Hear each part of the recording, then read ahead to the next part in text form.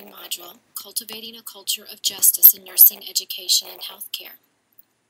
We have been integrating the concept of justice in our courses and work with nurses for a number of years, and have found it provides an important path through which to explore teamwork and collaboration. Our presentation is set in the backdrop of major changes in healthcare in the American social landscape.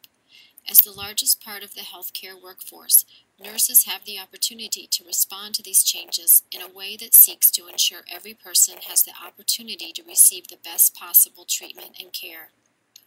Cultivating a culture of justice where nurses and patients are full partners requires knowledge and skills in teamwork and collaboration. However, before nurses can fully participate and respond effectively to rapidly changing healthcare settings, they must first uncover and address the long history of hierarchical and patriarchal structures that prevent full participation. It will require a conscious effort to change this powerful dynamic. How do students develop this ability? How would we as teachers know if our students are treated justly and in turn treat their patient fairly with unconditional regard? Do patients in their care feel safe? Are they applying the concepts from Module 6 on listening and connecting? In this module, we will explore the concept of justice and why it is necessary for creating educational and healthcare systems where nurses can fully lead and build teamwork and collaboration that ensures high-quality care for all patients. We may assume that our students are collaborating because they complete group assignments in the classroom, talk with their nurse preceptors in clinical settings, and routinely provide us with subjective data.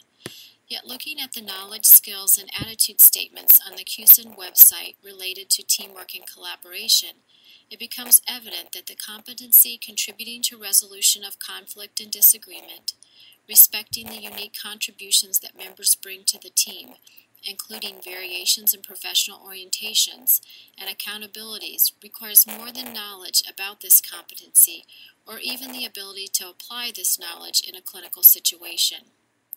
Rather, fostering open communication and collaboration is a complex practice that requires awareness, respect for differing views, integrity, assertive communication, and practice. For instance, how well can students navigate healthcare situations where there are disagreements? Or respect and encourage the patient and family to express their needs and concerns? Understanding justice and how it supports equity in healthcare can be helpful in fostering these abilities.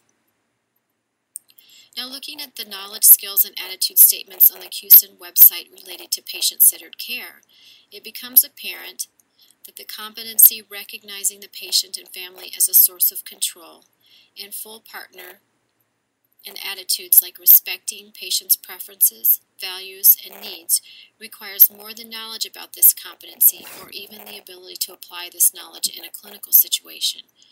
Rather, providing patient-centered care is a complex practice that requires attending, listening, and being present to the patient and family. For instance, how well can students see healthcare situations through the patient's eyes? Or respect and encourage individual expression of patient values, preferences, and expressed needs? Narrative and reflective pedagogies can be helpful in fostering these abilities. So when we talk about creating a just workplace and a just culture, we really have to talk about what social justice is. What is the definition of social justice?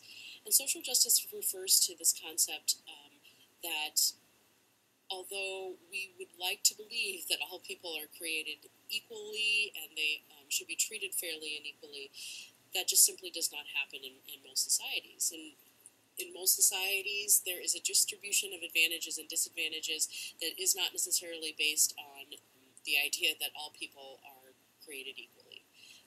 In fact, people based on their sex, their gender, their ethnic background, their socioeconomic group receive advantages and disadvantages that we have to be aware of in order to create a more egalitarian society.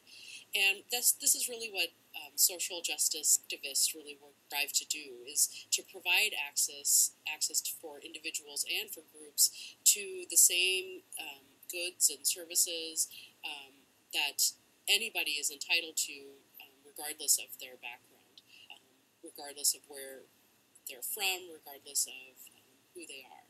And, quite honestly, we believe that it's a personal responsibility for those of us who work in institutions, because all institutions are subject to the same effects of discrimination as any other group. And so this is something that we really have to understand, that the heart of creating a just workplace is understanding that not all people receive the same advantages and disadvantages. So that is kind of something that we have to accept. So we'd like you to consider this scenario. So Aparna is a nurse just out of school, and she arrives for her first day as a NICU staff member. She worked hard for this job, and she's made herself and her family proud. And she knows that many of her classmates were envious that she secured a coveted position in one of the busiest hospitals in the city. As Aparna sets to work, reading her patient's electronic chart and organizing supplies, she hears one of her new colleagues, Nancy, talk disparagingly about a mother and father who insist on bringing a large group of extended family members into the NICU at all hours of the day.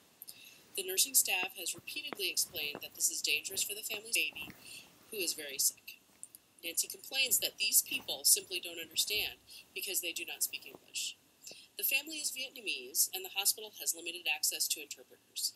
Aparna decides to talk to her new colleague about the cultural differences that might be motivating them to invite additional family to bond with their severely premature child. The senior nurse snaps at Aparna and tells her this isn't about culture, it's about that baby's health. So this can happen to any of us. In fact, it probably has. So the truth is that neither Aparna nor Nancy is wrong. Both have their patient's best interest at heart, and we can see how the dynamic between Aparna and Nancy can shut down communication and negatively impact their patient's well-being. So we'll come back to the scenario later in the presentation to talk about how social justice and creating a just workplace both play into delivering quality care to this patient.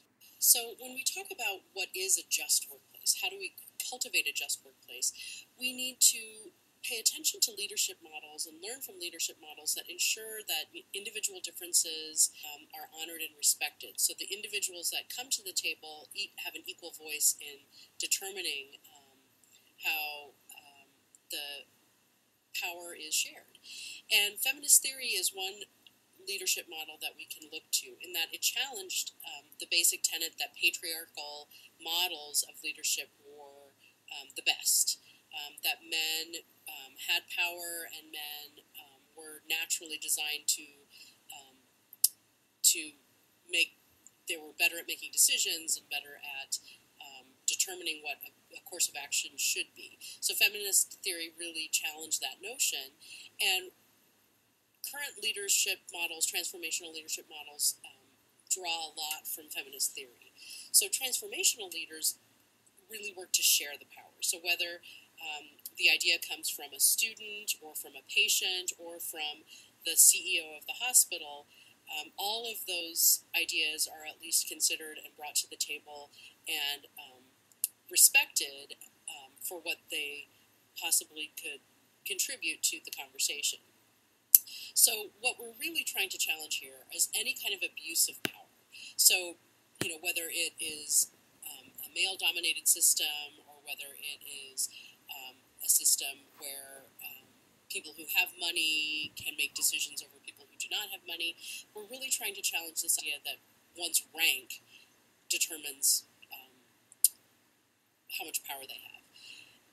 Robert Fuller described the concept of rankism as the mother of isms, and that this idea that if I have rank, I can use it against you or I can use it over you is really the deepest threat to justice in the workplace. That if anybody uses their rank over somebody else, that is when we create an unjust workplace. Fuller also acknowledges that rank happens, and rank is not necessarily bad. That one person has greater rank in a system over somebody else is not necessarily bad. But rankism, when that rank is used to oppress or threaten somebody else, that is when we have a problem. So how exactly does an unjust culture develop? As I alluded to earlier.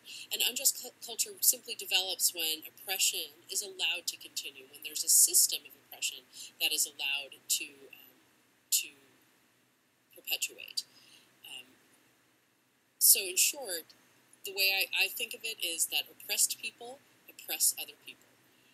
Paulo Freire, an educator from Brazil, suggests that unjust cultures develop and persist because oppressed people become fearful of what they would gain if they challenge rank and oppression. So he says that the oppressed, having internalized the image of the oppressor and adopted his guidelines, are fearful of freedom.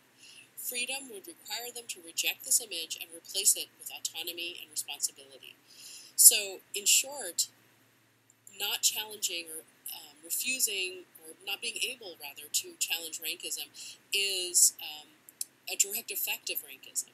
That people fear the freedom that they would get if they challenged these systems, because it would fundamentally then mean that I have to take more responsibility for the decisions that are made. And I think medicine, many people have written about how medicine is a clear example of how this cycle of oppression continues. That if I am to take responsibility for a patient's health, then that puts me at greater risk for being challenged or being punished if something goes wrong. That kind of system.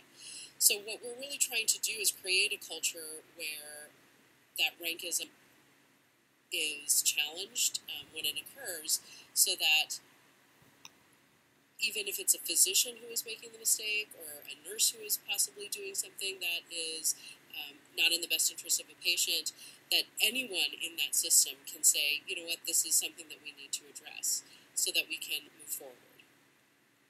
So we're trying to challenge the status quo, and we're trying to create a system where calling out somebody, even if that person is in a higher ranking position, is not seen as a threat to the egos involved, nor is it something that somebody would fear that I'm going to lose my job if I were to threaten this system as it stands. So again, to reiterate, how is rankism perpetuated in healthcare and educational settings? Well, this is a system that has been in place for many years. So our image here shows how the physician has traditionally been the person with the most power, the most decision-making power. The physician traditionally has given the nurse orders, which the nurse then fulfills those orders. And, of course, last in the pyramid, or last in the system, is the patient, who simply is subject to the decisions that other people have made for him or her. So what we are trying to do, again, is to limit how this cycle continues, to call it out, and to identify, or to at least acknowledge that this hierarchy exists, and that power, when shared, can actually be in the best interest of all people involved.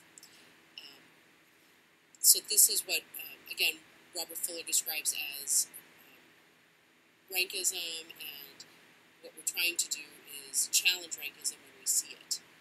So in order to understand how oppressive or rankist behavior might be condoned by, tacitly condoned by nurse educators and healthcare administrators, let's return to Aparna's story.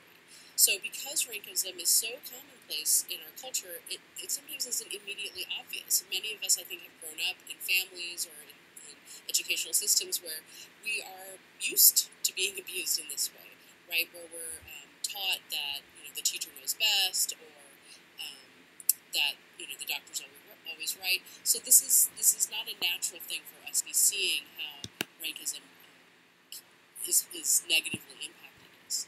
So we can identify the parties most vulnerable in this scenario, so the ones who are most vulnerable to attack. So what makes these parties especially vulnerable? If we consider that physician-nurse-patient hierarchy that we talked about earlier, we can see how the patient, or in this case the infant child, is in danger of becoming a victim of the abuse of rank. Because this child can speak for herself, she's relying on her caregivers to speak for her. Her mother's interest to honor cultural beliefs about caring for a sick, possibly dying child. So this may mean enlisting the support of extended family and blood friends to offer their blessings to the child should she die. So the mom is really trying to watch out for the interests of the child by ensuring that in the afterlife this baby's going to be okay. At the same time, from the Western medical perspective, there might be other things that may need to take precedence over some of these cultural practices. So the parents, because they are unable to speak English well, may not be able to communicate clearly how critical family support is to them. So moreover, it may be difficult to communicate their own complex beliefs about life and death and the care of a sick child. The parents, therefore, are relying on interpreters to communicate with those higher up the healthcare ladder their wishes for their child's care. So any of us who have traveled overseas and maybe been in a country where we don't understand the language or we cannot communicate, we don't have facility in another language, can relate to this family story. How difficult it would be to have such complex thoughts and complex ideas about what should be happening, and then not being able to communicate them because you don't have that verbal skill, that language skill. So then Aparna, the novice nurse in the scenario, some may view her choice to confront her superiors as disrespectful. And certainly, if you grew up in a system, or if you learned a system where that hierarchy was to be honored and respected, her behavior could really be seen as disrespectful and perhaps even condescending, that she was condescending to her, being condescending to her superior. So that said, her decision to speak out also makes her vulnerable to future attack from those who have power over her. This is known as the practice of relational aggression, or workplace bullying. And it's well documented in nursing, and many times this version of rankism impairs communication between nurses enough that the safety of a patient can become compromised. That is, if a junior nurse has been the victim of rankism in the past, it's not difficult to see how she might avoid asking critical questions about a patient's care if he or she senses that he or she will be attacked for doing so. So, one example or one learning experience where a junior nurse is told, "You are wrong, and I don't like it that you confronted me," can leave a last impression. Therefore, when it really can be life or death for a patient in future scenarios, that person might choose not to speak up. So Nancy, the senior nurse in the scenario, could be identified as the person with the most power, therefore the perpetrator of the rankism. But we can't forget that she too is likely to have been called out and criticized by her superiors, other nurses, physicians, or even hospital administrators. So if this is the case, is it thought that her own rankist behavior is an attempt to avoid similar humiliation or criticism from her superiors? So again, if we keep in mind this concept of oppressed people, we have to ask, what are the messages Nancy's getting about keeping her staff in line, or, was she called out when she challenged someone in a superior position herself? So all of these factors create a system that can then lead to an unjust culture. So according to both Fuller and Frere, the internalized feelings of being a nobody or being nobodied is how rankism and oppression continues. So most importantly, the system robs individuals, a rankist system robs individuals of the sense of autonomy and responsibility they need to break this cycle. So over and over again, this concept of learned helplessness starts to come into play. That if I'm repeatedly nobodied by somebody with higher rank, it's going to be harder and harder for me to believe that challenging this person is going to make a difference. So in our example, in our scenario, we can imagine how Aparna might back down from her superior to smooth their working relationship. In this and other cases, we can see how the negative impact of rankism might interfere with providing the best care for a patient. So we'd like you to stop and take a moment to think of a time when you have observed a supervisor or colleague in a superior position make a poor decision. So just take a moment to visualize that scene. And then ask yourself, did you feel comfortable challenging his or her decision? Did you worry about the possible consequences if you did so? Did you question whether it was really your place to question authority? So whether this is your current work situation or if it's a work situation you experienced in the past, we just want want you to take a minute to remember what that felt like, to be in a position where you were nobody, possibly. So by this point in our presentation, we hope that it's evident how and why rankism is bad, how it hurts individuals. So we can imagine how rankism degrades the quality of communication between people who have power and those who don't. We can also see how believing overtly or covertly that some deserve better access to healthcare and better services once they do get access can significantly compromise quality of care. So many acts of discrimination in healthcare settings are intentional. We simply don't see that they're happening because they've become so much part of the background of our daily existence. So still, these acts can seriously harm people. So the true challenge of rankism is not just identifying that it exists, because I do think that many of us know it when it happens. We know it when we feel it. But it's understanding how to change the pattern of abuse. So Alpernine and Ario attempted what Fuller would call a dignitarian intervention. She confronted the rankist attitude of her superior, and while this behavior is admirable and necessary, we could also see how tricky it is to rely on people with lower rank to lead the charge of change. So indeed, many great revolutions have been started by people with the least power, but to hold marginalized people responsible for changing their own oppressive system is simply another form of rankism. So this is getting back to what we had said earlier, that it really is a responsibility of those of us who do have power in any system, especially in the healthcare system, to be aware of when rankism is happening and how we can confront it, when we should confront it. So, do people have equal access in our healthcare setting? Are people being treated differentially? Are we working to minimize the long-term effects of discrimination? So moving beyond just identifying that discrimination is too bad and it exists, are we aware of how the long-term effects of discrimination might be playing into our educational settings and the nurses and healthcare providers that we're training? And it's important for us to understand where the responsibility for change truly lies. That it's not that the people who have no power shouldn't have responsibility, but really the people with power have an increased, heightened responsibility. So when we talk about creating a culture of justice in nursing education and healthcare, we really are talking about a major paradigm shift. So in his 4 critical paradigm shifts for equity in healthcare, Paul Gursky outlines this major shift in thinking that must occur in order to cultivate a truly just culture in healthcare and healthcare education. This paradigm shift forces us to think beyond simply valuing diversity and focus on eliminating the superficial differences in healthcare beliefs and practices. So the fundamental shift, or what Gursky refers to as the base shift in thinking, is really moving away from this idea of equality to one where we think about equity. So most efforts to address discrimination in healthcare and healthcare education has focused on equality. This refers to the idea that all individuals deserve the same access to goods and services and fair treatment. Equity, on the other hand, takes into account the long-lasting effects of discrimination, prejudice, and racism. An equitable system is one that critically examines how some people, as a result of the systematic abuse of rank, will never have completely equal access to healthcare.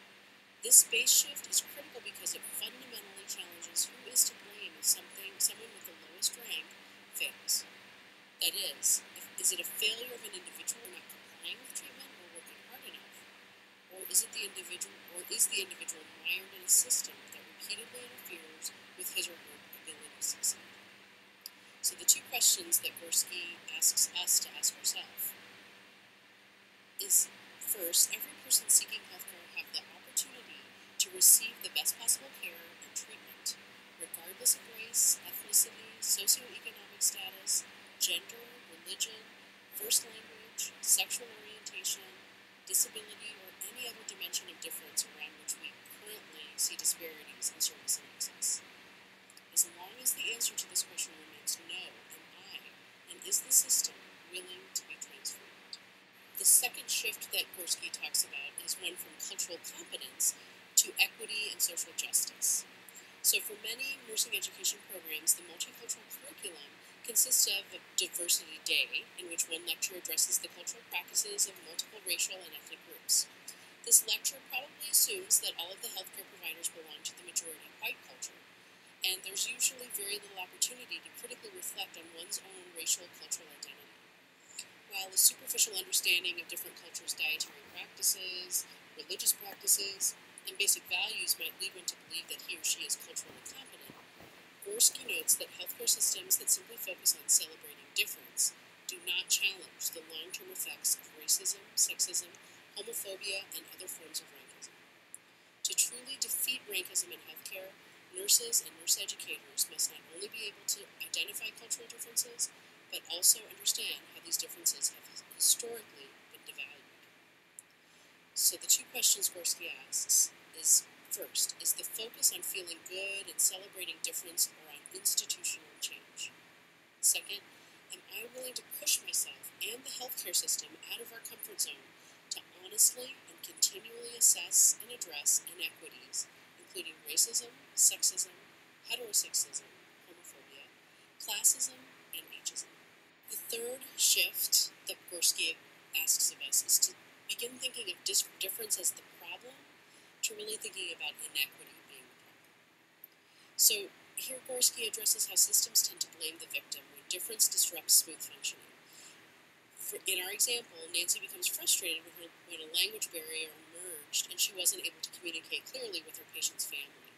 Was the problem the patient's family or the lack of qualified interpreters in the system? So Gorski also addresses another important point when tackling an oppressive system. There are some who enjoy privilege in a hierarchy, and creating a just culture may mean that those people will lose some element of that privilege. For example, when a nurse is viewed as an equal contributor to a healthcare team, those with higher rank, for example a physician, may lose his or her status as the boss. This can be a significant obstacle to change, and it may require consistent reinforcement from supporters of the change that a system without rankism will lead to better healthcare outcomes and a healthier workplace. So the two questions Gorski asks are, do I or does the institution tend to problematize difference and its complexities, such as language diversity, instead of problematizing the history and presence of inequities that have led us to a point of remaining unprepared to effectively and efficiently navigate these differences? Second, am I, or is the institution, willing to tackle inequities, even those that assign privilege to me and the majority of those in power in the healthcare system? The final paradigm shift that Gorski talks about is moving from the expectation that the patient will adapt to the sense of responsibility to be transformed. Gorski addresses here the question of who is responsible for promoting transformative change. Again, our original scenario illuminates how many people from non-majority cultures must fully adapt to the Western model of medicine if they want to access healthcare in the United States. So if all of the onus of change lies on the patient, the party who has the least rank and the least power, can we call this a just culture? When applied to a healthcare education setting, we can also see how students, especially students from non-majority cultures, are required to adapt to a curriculum that, quite frankly, may ignore their own values and beliefs. As healthcare educators, we must be willing to listen to students' critiques or unique interpretations of a situation. Had a culture of justice been established in our hypothetical scenario, perhaps Nancy would have been open to the feedback that Aparna was giving her, regardless of who did or did not have rank. So the questions here that Gorski asks is, do I or does the institution believe that it is the responsibility of the patient or client to adapt to the mainstream culture? And am I or is the institution willing to change to the same extent that people outside the mainstream culture are forced to change just to use our services? So the question then arises, what can I do to promote a just culture at my institution, at my hospital, at my educational institute? So committing to cultivating just cultures in any workplace is difficult. We need to accept that. This is not always going to be fun, and we're not always going to be working with people who are ready for the change. So we all have learned that people with rank matter more than people without rank. This presentation really serves as a clarion call to challenging that universal truth. And we're well aware that it may be a risky challenge for many people. So because those who fight for justice often face opposition, we urge you to find allies in your field. who wish to challenge acts of rankism in your workplaces. So also, it's important to learn more about how other organizations in your community are challenging oppression and rankism in their systems. Many social service organizations, for example, have a strong social justice component built into their mission statements, and social justice is the guiding principle on which they conduct the business of their organizations. If you are looking to better understand how to form a more just workplace, local community programs that target certain populations, so for example, gay, lesbian, bisexual, and transgendered support groups, programs for refugee populations, or organizations that provide support to new immigrant groups, often provide excellent examples of how social justice can be an effective foundation for a just workplace. The other thing to remember is that leading by example actually works. And there are many ways that we can promote non-rankist behavior just in our own behavior. So, respecting dignity for all. Encouraging careful listening and understanding by being a good and active listener yourself. Interrupt exclusive behavior early. Play dumb and directly question. If somebody is discussing something in a disrespectful way, directly question that person and say, I'm really wondering where this belief is coming from or where this assumption is coming from. Encourage empathy. I think one of the underlying problems with rankist behavior is that it forgets that there's a human being behind the assumption, or there's a human being behind the discrimination. And encouraging empathy, trying to understand the point of view of the patient or the point of view of the person who has less rank, can really turn that rankist behavior around. Identify patterns that may be distancing others. Again, pointing out when you notice some people seem to be disengaging from a conversation or disconnecting from the institution or from decision making because they see that it's not having any effect. Seek an ally and approach together. Sometimes what's difficult about challenging rankist behavior is that it does feel like you are entering an environment where you feel extremely threatened and feel extremely unsafe. Sometimes having an ally there and approaching an authority figure together can make all the difference. Anticipate and rehearse for what might occur in that, in any kind of confrontation or any situation where you might be approaching somebody with higher rank than you. Make direct eye contact and use I statements when addressed concern.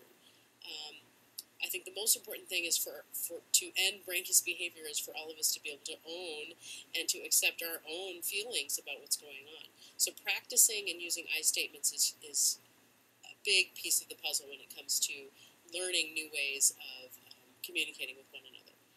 Model the use of inclusive language. When the opportunity arises, challenge sexist language, challenge language that leaves communities or deliberately just ignores the presence of multiple voices. Note the distance the comments are making in the relationship, pointing out when a comment has made you feel shut down, and note the positive impact on the organization when others are included. I think this is hugely important in terms of recognizing successes and when engaging in non-ranked and just behavior actually creates a more positive system. We recognize that learning to address issues related to justice requires a great deal of practice, and more practice.